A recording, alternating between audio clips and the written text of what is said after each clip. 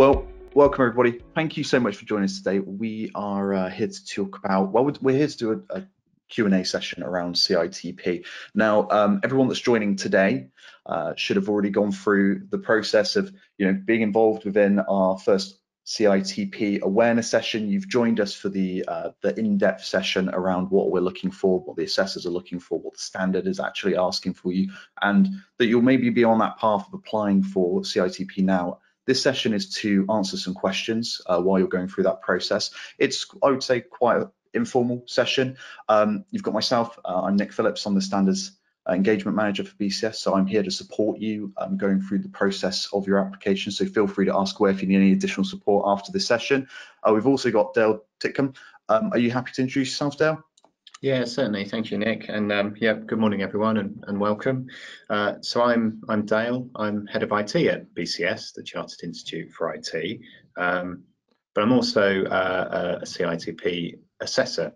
And in my assessment capacity, I support our internal BCS team, sort of folk like Nick and other people who work within our membership area and products and standards and around organisational membership to, I suppose, really have sort of sessions like this. And they used to be, face to face, and hopefully they will be again one day, certainly within our organisational membership structure at least. And I would go along and sort of speak with and discuss with applicants, the process of applying and some sort of tips and tricks.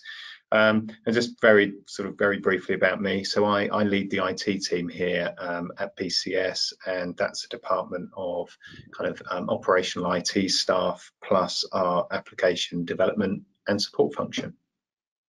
Thank you. Thank you for that. Steve, are you happy to? We've got Steve Newens with us as well. Are you happy to introduce yourself? Yeah, sure. So hi there, Steve Newens. So I've got quite a long background in IT, about 30 years or so.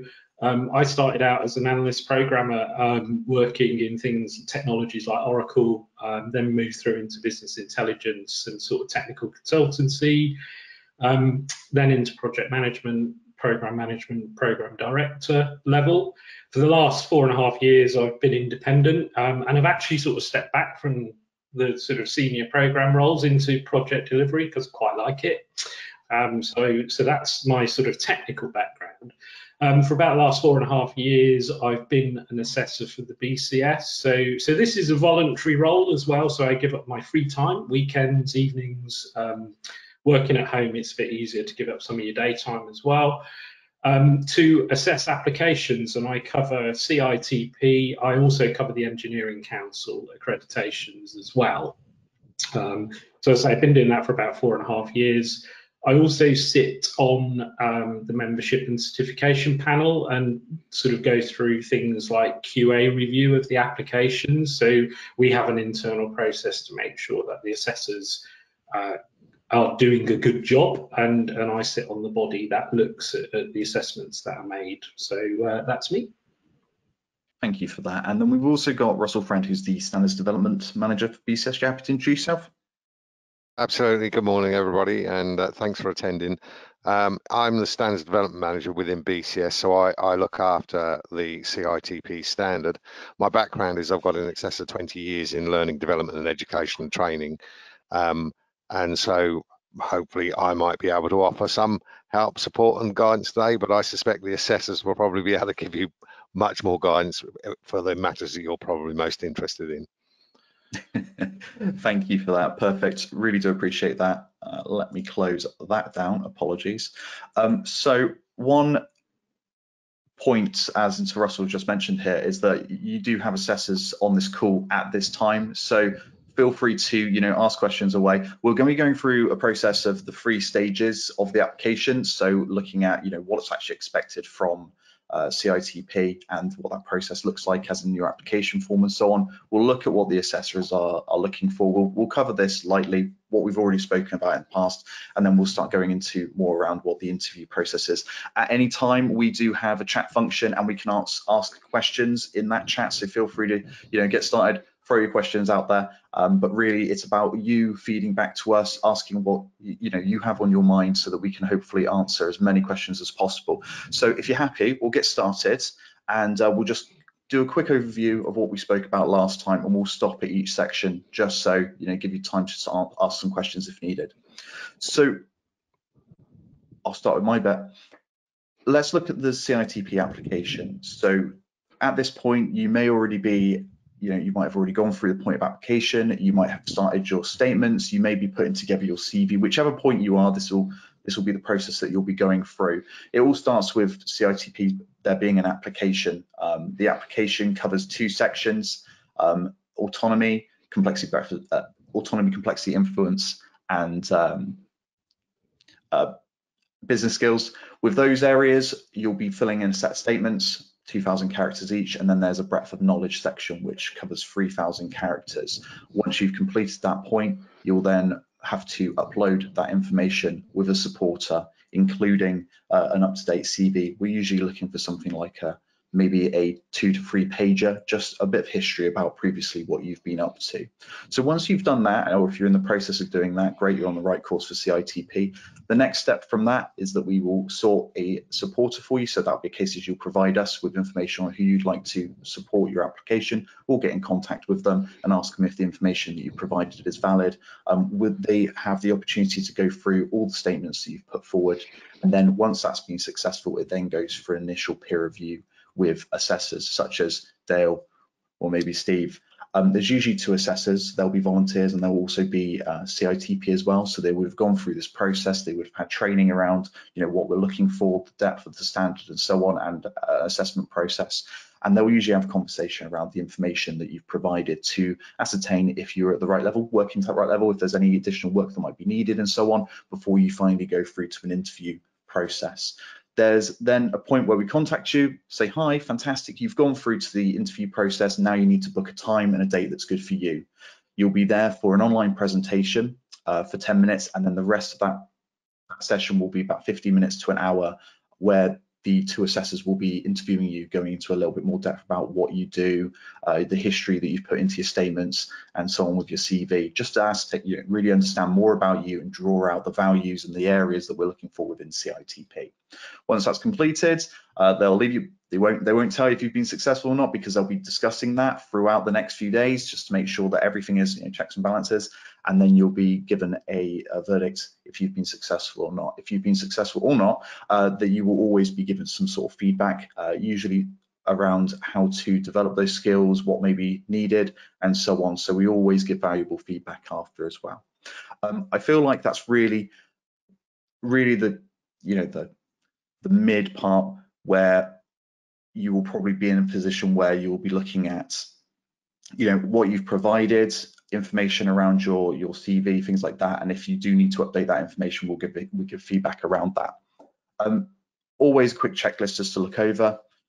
Always focus on areas that you've been doing, your achievements, the areas that you've focused on, the bits of work that you've done. We'll go into a little bit more around that in a moment with the assessors, but really what we're trying to draw out here from your CV and your statements are really about outcomes of what you've done, the impact that you have had as an individual, and making sure that everything you put together is aligned with the CITP standard.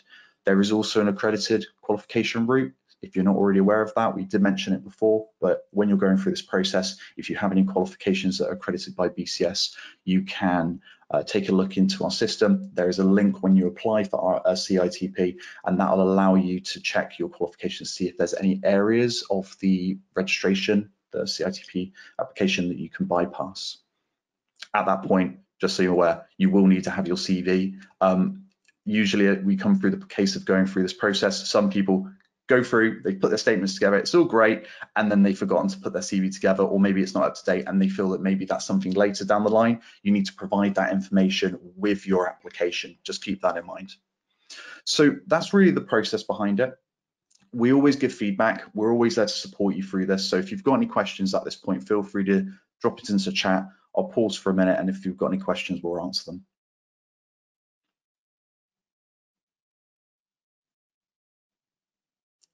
Quiet so far. Linda, have we got any questions at all? Not at the moment, no, Nick. Perfect, I'll take that. So in that case, everyone understands the process. Perfect. So you should already be at a point where you've been putting your statements together or your CV together and so on, or you're preparing for that interview, whichever state you might be now. The next section will probably be most valuable to you. So what we'll do is we'll move on over to what an assessor is looking for. So we have, of course, we have Dale and Steve who are here to give you a little bit more information. So what I'll do, if you're happy, Dale, Steve, I'll hand over to you. Yeah, thank you, Nick. So yeah, this I suppose if you were with us last time, I think everybody was.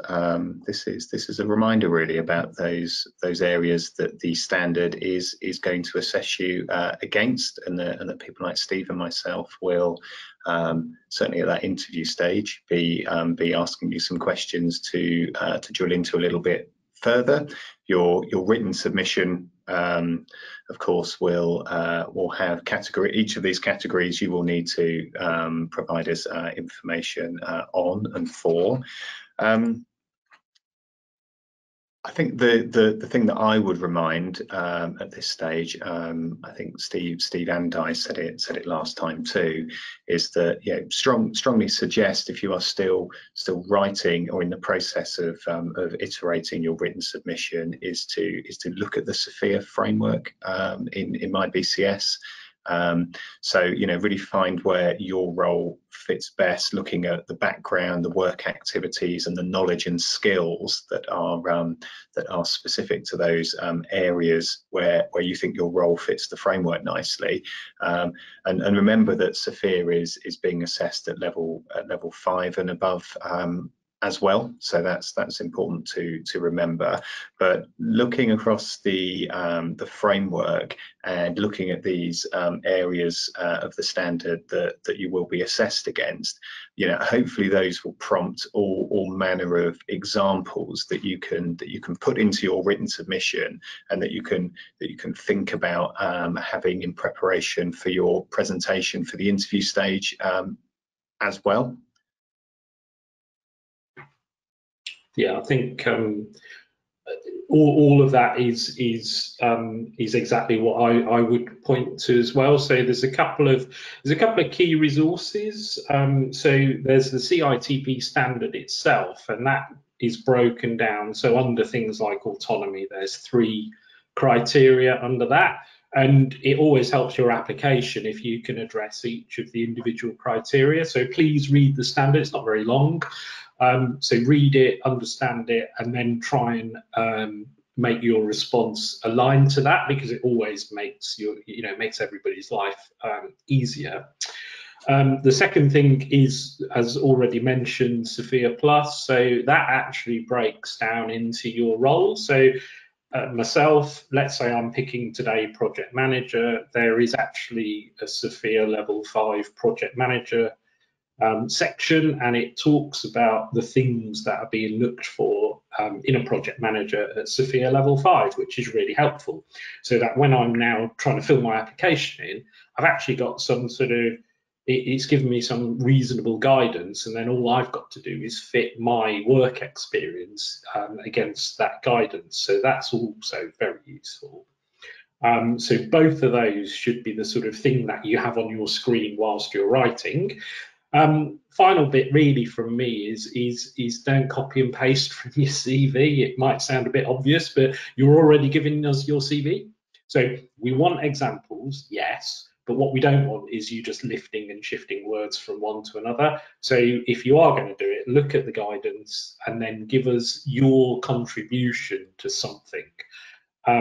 So slight health warning from my side today is, obviously my specialism is around project and program management. I also cover service management. So any examples I give will probably be within that sort of world. Now, if you work in a different world, like technical architecture, security, or any other area, because Sophia covers a huge range of topics, what I talk about in my examples won't always be directly relevant to you. So don't think that you have to answer everything in the way I say. I'm giving examples based on my specialism. Your specialism might be different, and Sophia Plus will help you with that. So as I say, take any examples I give with a pinch of salt, because it's very much that I'm talking about my specialism and your specialism might be something different. Yeah, and yeah, one other addition, obviously agreeing with everything Steve is saying there, really useful, helpful advice is within this submission as well, really explain as well how your specific role sort of fits into the organisation where that's relevant to do so. Don't assume that Steve and I will be able to understand the very nature of your role, or as Steve was saying, we might not share the same specialism, especially at the first kind of initial review of the written. You will always have the lead assessor in your interview who does share your specialism, but certainly for this written, where any of the pool, the panel of assessors might review, definitely do include appropriate kind of explanation of the context of your role and your role, not necessarily everybody else's, because this is your application. And again, we've said it before previously, but in doing so as well, don't also assume that we necessarily understand the industry or the part of the industry that you work in. So try to be clear and try to avoid acronyms or explain acronyms if they need to be used.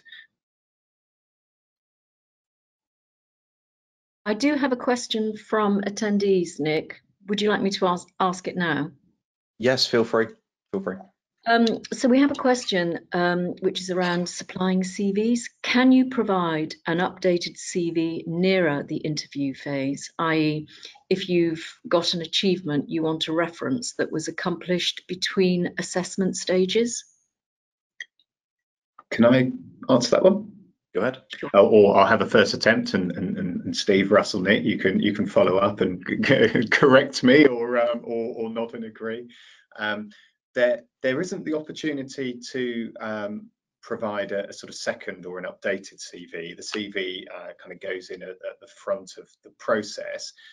However, I would say if between the first part of the assessment, your submission of the CV, your written statement, and then your progression to interview, if you think it is relevant and it's going to support your application, then store it, keep it in mind, and within context of either the questions that the assessors ask you at the interview, you can feed it in then, or indeed at the end. I think, Steve, it's fair to say, I'm sure we do, and I'm sure every other assessor does as well, because it's part of the good practice of being an assessor and giving the candidates, the applicants, the best opportunity to do their best throughout that process. Is at the end, typically towards the end as well, we will ask whether there is anything else relevant to support the application that the applicant feels it's worth sharing at this stage. So no, not the opportunity to provide a second version of the CV several weeks later, but I think ample opportunity during the interview where relevant to bring that forward. Yeah, that's I think that's pretty much on point there, Dale. Yeah, just really mentioning around those areas, if there is any achievements you have, qualifications, even certifications, something that you've done maybe for CPD, areas like that, assessors will ask at the end, is there anything additional to add? Or like as Dale has said, if there's anything that links into that conversation, feel free to mention it. Really just kind of echo Dale's point there. I think, Nick, as well, I was going to say, can I add that because there have been questions asked about the CV in the past, and I think it's understanding the distinction between your application form and the evidence you present in there and its purpose, and the CV and its purpose. And I think because the CV demonstrates your experience, and then it's your application form that demonstrates your competence. And consequently, with Steve saying don't cut and paste, is absolutely right, because actually they should be presented in slightly different ways. So I think if you understand the distinction between the two, I think it makes it easier then to understand what you need to include in them. And also, I think we've got tools online to help you with building your CV as well as part of the tools within My BCS. So don't be afraid to use those as well. I think just on that point, actually, as Russell's mentioned, yes, as a BCS member, you have access to My BCS. Jump onto the BCS website. I'll say BCS a few more times when I go to the top right-hand corner. There's an icon of a person. Click onto that, and it will take you to the member secure area. Now, within there, as Russell's already mentioned, there's a lot of tools that are available to you. Self-assessment tools, knowledge tools, help you build, develop, support in your career. As Russ has mentioned, there's a CV builder section there where you can put in, lift in all of the information that you've done, your previous experience, and it will help you and support you in creating quite a, I would say, concise CV. There's also other tools out there as well, such as mentoring, that can support you with this as well. But anyway, that's my bit. Any other points on that? No, I think Dale covered it. That in interview, we always ask as usually the very last question: is there anything that you want to bring forward that you think we might have missed during the interview? We always ask that question. You can put any case, by the way, so it might be something that you might have not had in your CV. It could be a new project that's recently been delivered. It could be anything. So, if you think that we've missed something, you've always got that opportunity to say it, and that will get recorded as part of the interview outcome as well. Perfect. Is there any other questions? Not at this stage. Thanks, Nick. No problem. Before I continue, actually, I always ask the assessors this, and I feel bad for doing it, but it's nice to talk about the kind of pitfalls that you've come across from applications you've seen, or things that may have popped up that are quite regular for you when you may be taking a look at applications that you feel that those who are going through this process now should really know. Is there anything that you've got or on in your mind that might have gone, okay, really should have thought of this? Is there something they could have done differently? Is there something that's glaringly missing when they're going through their application process at all? So I have three. So I've already mentioned one of them. Don't copy from your CV because I'll read your CV, so I don't need to read the same thing twice. So that's pretty obvious. The second one is, so sometimes you get people who just answer the question presented in the online form, and they don't look at the detailed criteria behind it. So you get a response which talks about autonomy, but it doesn't actually address the individual criteria. So please look at that criteria, because it really is important. And then the third one is, it's not explicitly sort of spoken about in the application, but your CPD is quite important. So this is your continual professional development. So this is all of the things that you do to keep up to date, be it formal or informal. So it doesn't have to be certification. So like I've got Prince 2 practitioner, for example, but it doesn't have to be at that sort of formal level. It could be attendance at a webinar, or you've been through the AWS courses, so the Amazon Web Service courses. They do a lot of stuff online, and you can just go on those and look at them. They will develop your skills, so keep a record of it, and if you've got a record, give it to us, because that's always really useful as well in terms of establishing your overall level of competence. And sometimes I have gone back to people at the initial review and asked them for more information about their, so they've said they've got a broad range of skills, and I've said that's fine, but give me some evidence of how you keep those up to date. And that's probably the sort of third area. So it's like, don't just copy your CV, don't just read the question and not have looked at the individual criteria that goes behind each of the areas that we're looking at.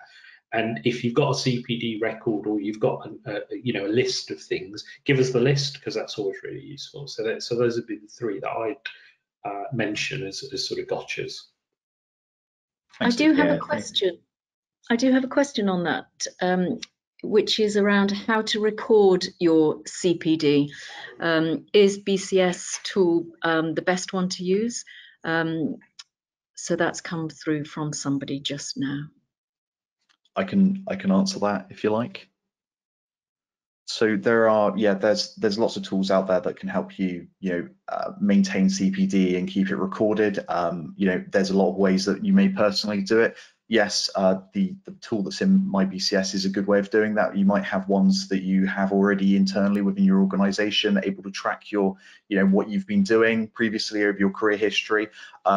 Personally, in some respects, for myself, ways I record CPD is I take my CV and I look at my milestones and I record them in a different document. There's lots of ways you can do that, and there's a lot of ways you can provide it. But yes, the BCS tool for the CPD segment is actually, I would say, very valuable, to the point where I'm now putting my information into it, and it's really easy to lift as well and export if you want to.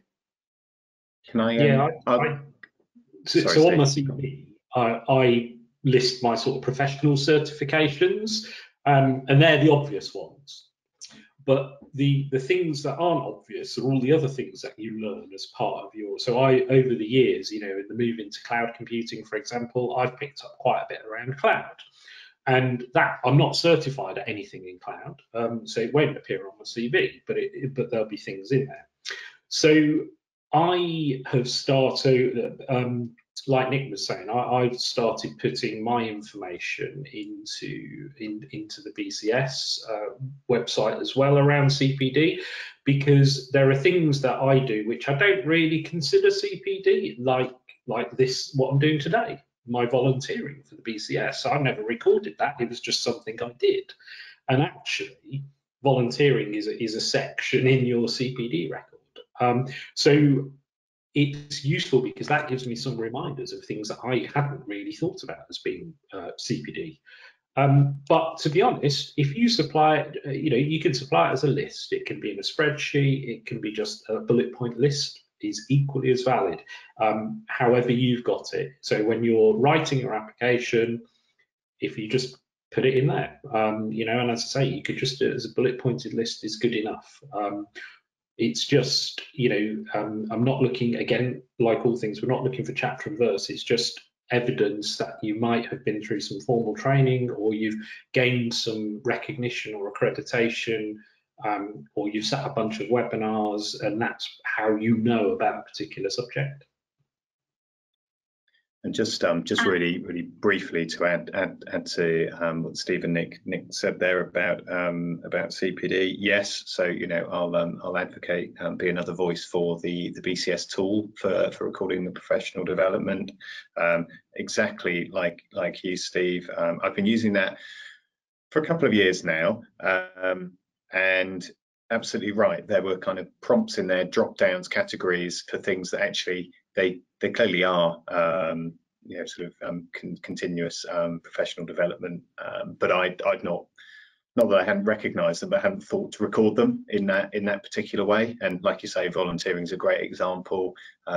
Things like being on judging panels for certain types of sort of industry or category awards. And personally, having sort of started to capture and be prompted by what a CPD activity might be, my record now in the BCS tool specifically, I think, is hopefully going to be in quite a good place for next May, when I need to do my own 5-year revalidation for CITP. I think, great, I've got now a kind of relevant, kind of quite a rich but still quite basic and simple list of all of these sort of professional development opportunities, and actually I think if I hadn't have got into a kind of cadence of recording them, I don't do it as religiously as I could or should, but I know that there would be things I would have otherwise missed that would have actually have been quite good evidence. And related to that, there is a question that's come in, Nick, which is, can candidates refer to internal development programs that have been developed by their specific organizations, manager development applications, recruitment frameworks, and the like?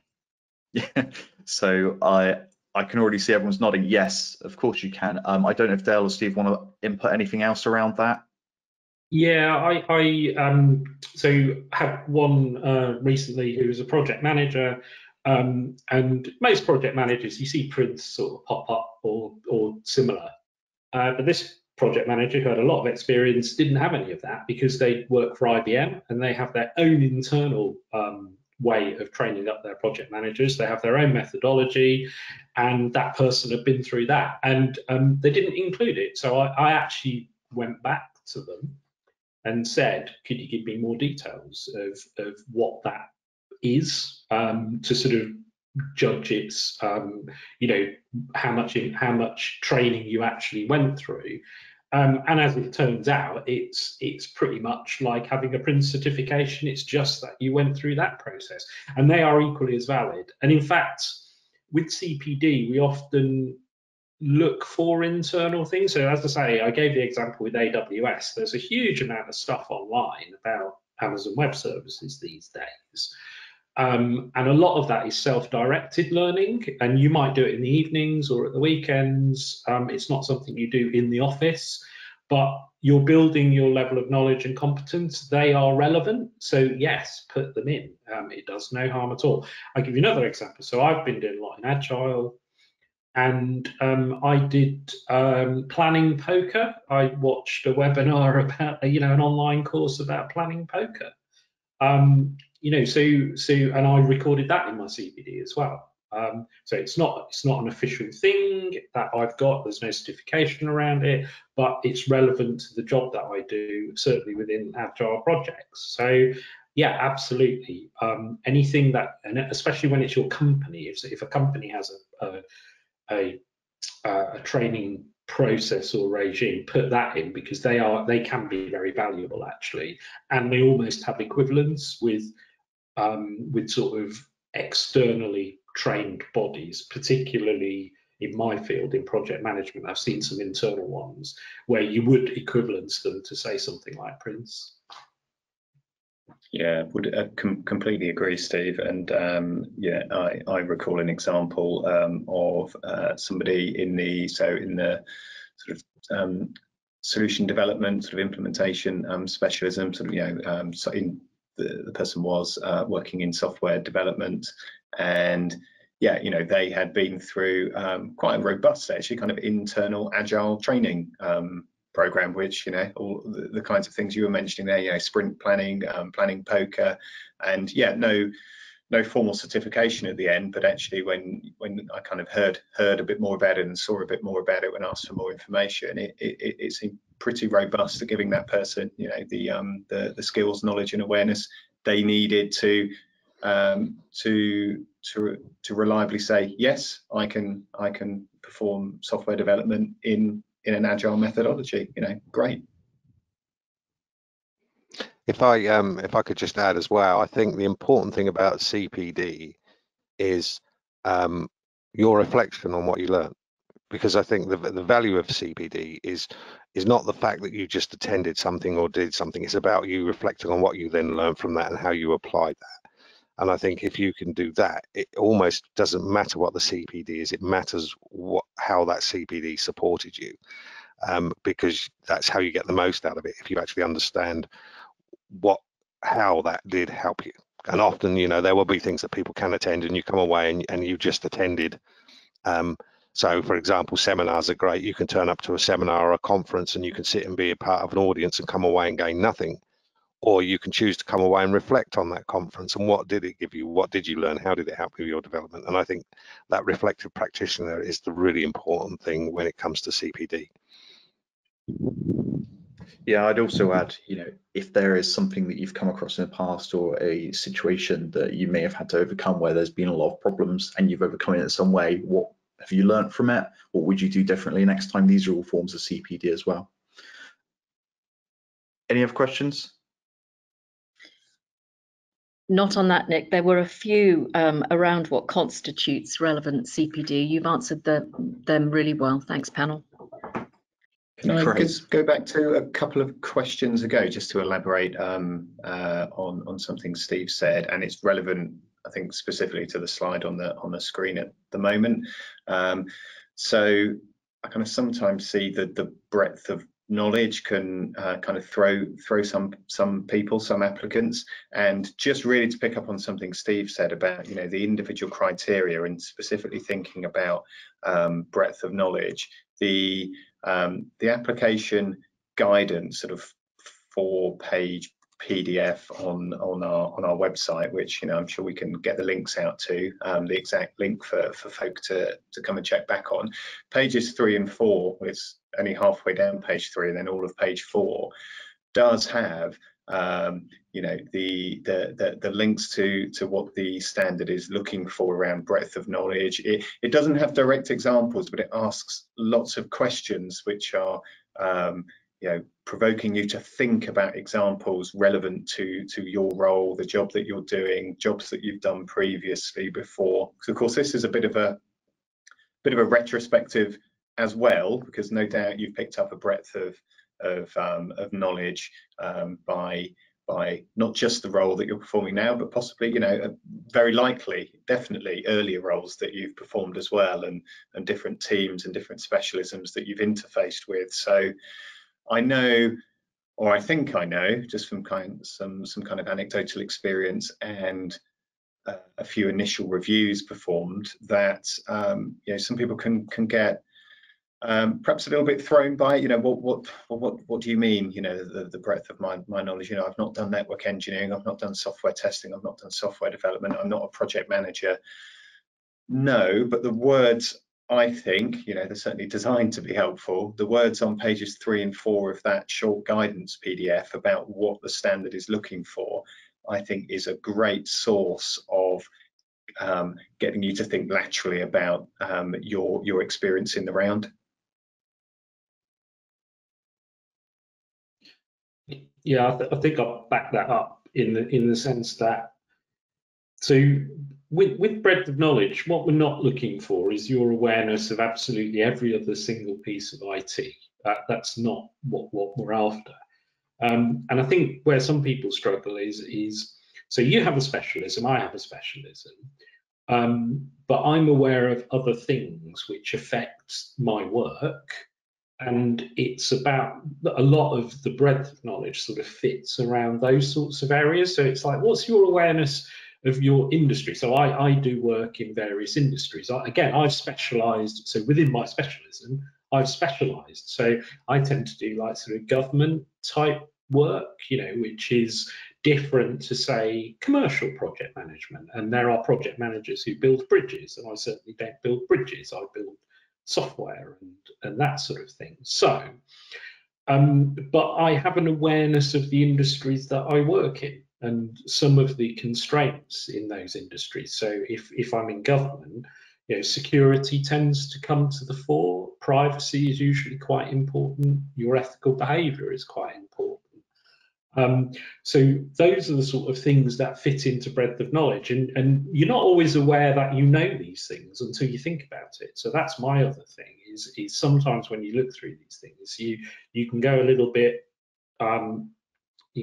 word blind when you read them, because you think, I don't know anything about that, but actually you do. You know more about the businesses that you work within than you think you do. And so it's really just sort of taking that step backwards and just thinking about, what do I know about the company that I work for and the business that they operate in, which might actually change or impact the way that I do my work. And that's the sort of thing we're trying to get to. It's not having an awareness of sort of every other bit of IT that exists. Obviously, somebody like myself who's been around for a while, I've seen lots of things, but IT comes and goes and technologies change, so I don't know everything. And so I have a good breadth of knowledge just because I've been on the planet a lot longer than some people. But it doesn't actually mean, again, I might move into a new industry where I've never worked before, and you have to learn things, and you have to learn about the culture of the organization and the constraints that are placed on it. So it's things like that where you sometimes are not aware of how much you know. So read the criteria very carefully and think about how much you know about your organization, how it works, some of the outside influences that affect the way you work, because they tend to help build your answers. And as I say, it can seem quite daunting when you first look at it, and I know a lot of people do struggle more on the breadth of knowledge, funnily enough, than the main section, because they're pretty clear about what they do in their day job. but they're not always as clear about the other things that affect how they do their job. So have a sort of think about that. And sometimes it's worth, I think, Nick, on the previous webinar, you sort of said, take 2 or 3 days to write this, and sometimes it's good to just sort of, if you've got stuck, step away and come back to it later. That's what I do. So that's the other thing to do. And yeah, so it is one of those areas that can sometimes look a bit more difficult than it really is, but we're really just looking for your sort of wider understanding of the business that you operate in and the areas that you've worked in. That's what we're really trying to find out. Thank you. You've answered the question that I was going to ask before I even was able to ask it. So no, that's perfect. So have we got any questions at all? There are none that have come through currently. No problem. Thank you. Good. So we've just covered what our assessors are looking for. Really, we've covered the autonomy, complexity, influence, business skills, that first section. And we've also talked a little bit around breadth of knowledge. Has anyone got any questions specifically around these areas? Is there anything that's kind of burning in your mind that you may think, hang on a minute, actually, I do need some support on this, a bit of advice on it? Feel free to ask away. In the meantime, while we wait for those, is there anything else for our assessors, Russell, to add to this at all? I feel like we've covered an awful lot already, actually.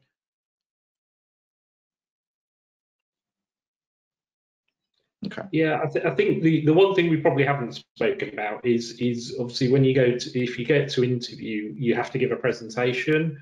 And again, I'll just reiterate one thing about that, which is when you're doing the presentation, the focus should be about your contribution, not about what the thing is that was built, for example. So again, I'm going back to sort of projects and programs type world.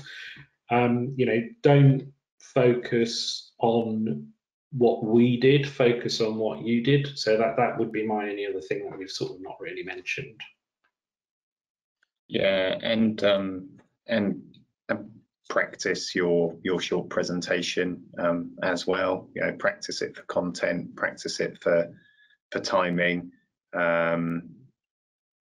It helped me to do that personally. I remember when I was applying, and again, a bit like the written submission, although perhaps not quite over such a kind of length of time. But probably on my own, I did 2 or 3 iterations of the presentation to get the artifacts on the slides good enough to prompt me to say the right things in my own interview. And I know we said this in the last webinar as well, but don't fill slides with aerial point 8 words after words after words. Obviously as assessors we can all read, but we want this to be as much the prompt into a further conversation rather than a list of facts and figures that we want to see you talk about talk us through the presentation as well. So actually, I think Steve, you might have said this last time, but actually, less can be more. Tell us through conversation, through presentation, what it is you're presenting to us. So yeah, don't necessarily feel that you have to put it all there in great detail. One, because if you do, I think you're going to struggle on the 10 minutes timing, and that will be curtailed if you're running to time. And secondly, we want to hear you talk about it, because that's actually that's part of the assessment too. Your ability to verbally, professionally describe something that the 2 other people, in this case assessors in the room, might know something or nothing about. Yeah, I would probably say the same. One thing I would probably add to this, actually, with talking about that presentation and talking about practicing it, it's a bit of advice that I've had from those who've gone through it, is practice it in front of people that may not know what you're talking about, and practice it maybe in front of people that do, and get a bit of the feedback from it. What I found is, just from feedback from those who've done that, is that they've got a good understanding of time spent talking about it, what do they need to cover, and maybe interesting points that they may not have thought about that they want to cover as well when you're talking about it. And also, really, this is a 10-minute presentation. Less is more possibly. If you can cover a slide a minute in 10 minutes, fantastic, good for you. But what we've usually seen is many less slides than that. I've come across some that have done, I think, maybe a 2-pager, 2 slides. I've seen some that have done a few more, but it's really about what you're talking about, where that presentation, those slides are there to guide you and have points of topic, but really it's about what you can deliver to that presentation that's really important. So practicing it with others is I would say, highly valuable.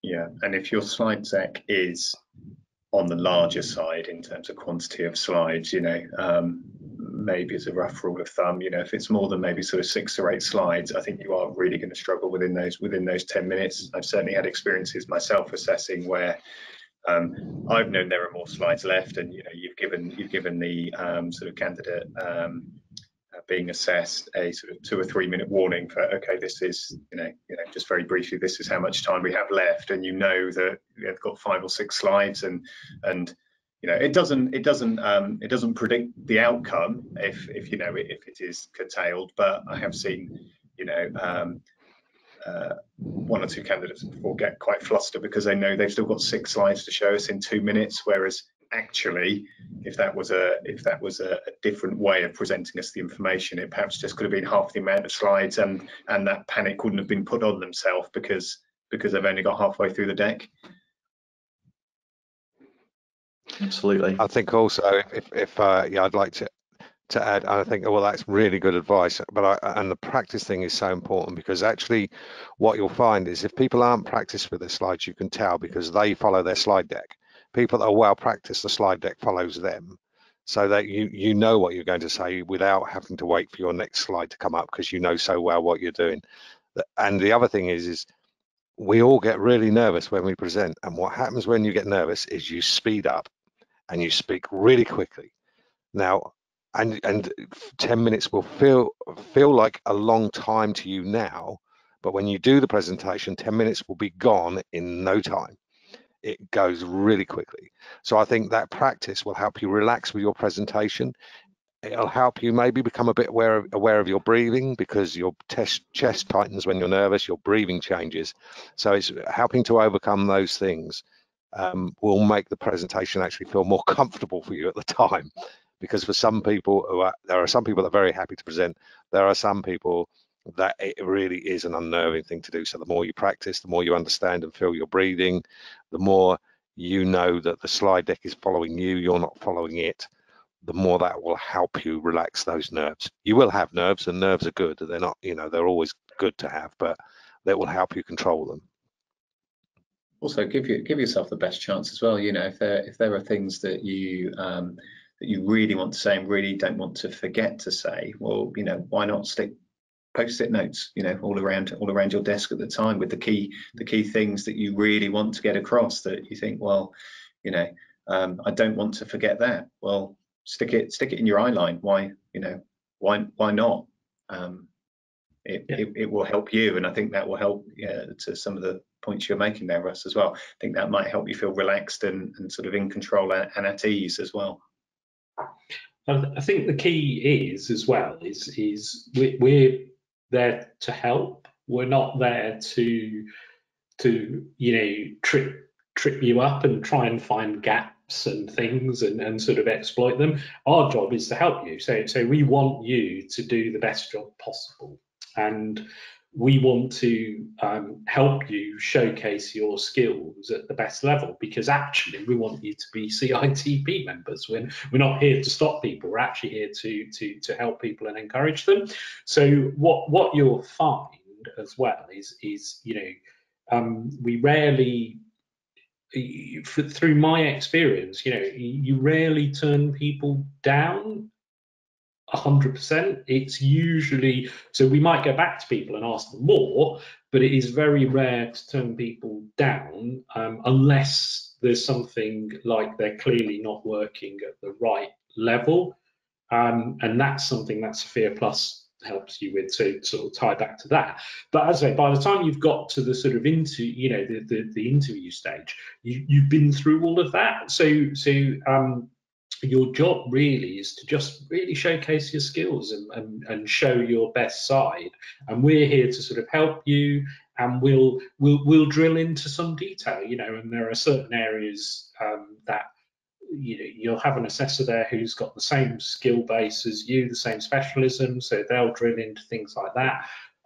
If you're somebody where I might be along as a second assessor and I'm not an expert in your area, I'll have more generic questions. But I actually do quite enjoy the presentations myself, because that actually for me stimulates a lot of questions. I tend to get quite interested and enthused in what you present often.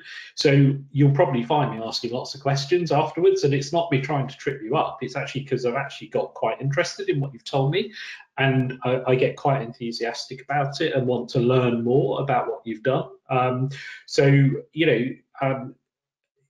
These processes tend to be quite engaging. They're not there, you don't just see sort of two stone-faced people at the other end who sort of are marking sort of bits of paper. It does turn into a conversation. And as I say, I tend to get quite enthused about these things, and I quite enjoy them myself. And we try and make it an enjoyable process and not something that's onerous. So don't get too, try not to be too nervous. You'll find you relax into it as we go through the process. You'll get more relaxed because we'll start to talk about things that you're familiar with, work that you've done, and it will be very much focused on your skills. So we're not there really to talk about, projects and what's been built and things like that. We're there to talk about what you did. So, and people tend to find that a little bit easier because obviously, you know what work you've done, and so you're able to talk about it in a more relaxed way. But don't overthink it is my thing. Is think about what you want to talk about, think about what outcomes you're trying to present, and then just do it, and then out of that will flow some natural conversation from the assessors who've got experience of doing this, i.e. the assessment process. We've also got experience of your industry, we've got experience of the sort of wider aspects of the work that you do. So we'll bring all of that together, and actually it builds into quite an engaging conversation. That's what I've found when I've done these. Yeah, completely agree, Steve. And, just for the avoidance of doubt as well, an assessor is not going to ask you technical questions to validate your understanding of certain technical aspects. For example, somebody like me is not going to sit there and ask somebody sort of around the software sort of development areas of specialism to talk about how they would do X, Y, or Z in programming language A, B, or C, or what framework they would choose to write this front end in. There is none of that. Sharing the specialism is about understanding your context and being able to have a conversation with you to elicit as many examples as possible for you and for the assessor to be comfortable you're operating at the level of detail that standard needs you to be, and for you to be comfortable to have a conversation with that person. But by no means is any element of the interview a kind of technical oral exam. Yeah. Because if it was, I'd be the wrong person to deliver it. Thank you for that. Thank you all for that. Appreciate it. Really good, I would say, really good points here. I know we're running kind of to a close at the moment, so do we have any questions around that at all? No, I think the insight and the guidance there was fantastic. There are no questions currently. Perfect. So as we've got a few more minutes, if you do have any questions, feel free to just drop them on, ask us anything CITP related. What I would like to do though is we do have the chat function and we do have the questions function. Here's the question for you, answer to us. What stage are you at within your CITP application? Is this for you? Are you going through this process at the moment? Tell us what kind of stage you're at, or if this is something that you're going to be pursuing, and maybe what you need from us as we've got a few more minutes. but really, I feel like we've covered a lot of this information, already in our previous session. That is a recorded session that's available on YouTube now as well. We'll link to that as well. I feel like what we've got here at the moment is probably a good point to stop unless we have any additional questions.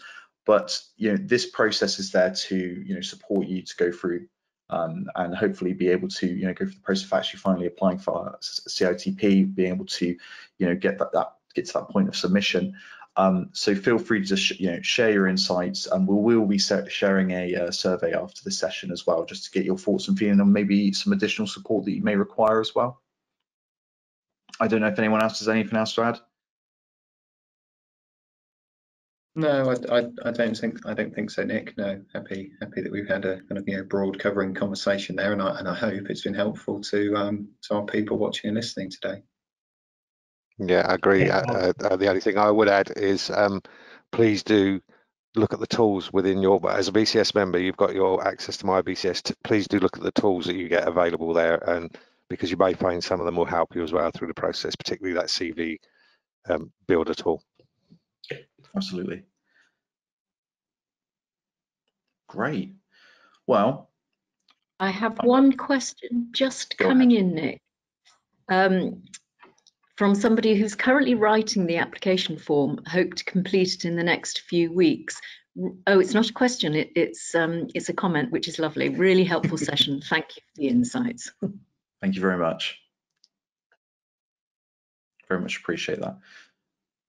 Okay, well, I think we're good here. Like I said, there'll be a survey that'll be sent out after the session. We will also send out a pack of all the previous information that we've covered.